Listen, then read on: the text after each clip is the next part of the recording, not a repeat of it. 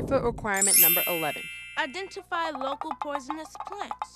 And tell how to treat for exposure to them. We're deep in the woods in search of local poisonous plants. Keep your eyes open. Those wicked little buggers can pop up almost anywhere. Look out! What's this? Stand down. False alarm. It's just the Quercus alba, Latin for the mighty white oak tree, friend of man. All too often, one confuses this common oak leaf with the shiny three-leaf clusters on an attractive vine, much like this one over here.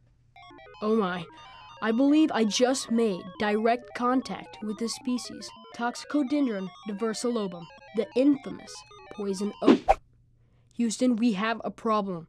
The bumps, the blisters, oh, the itching humanity. I must find treatment before consciousness is lost. I'm fading fast. Pardon me, clean off the poison oak oil with soap and water within 15 to 20 minutes. You'll be fine.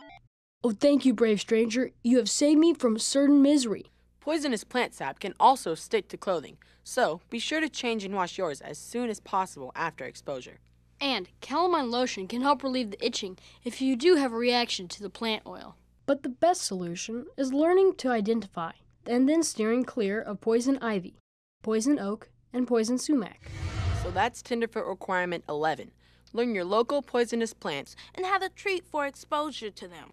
I'll bet you're just itching to get to work on this one. Sorry about that.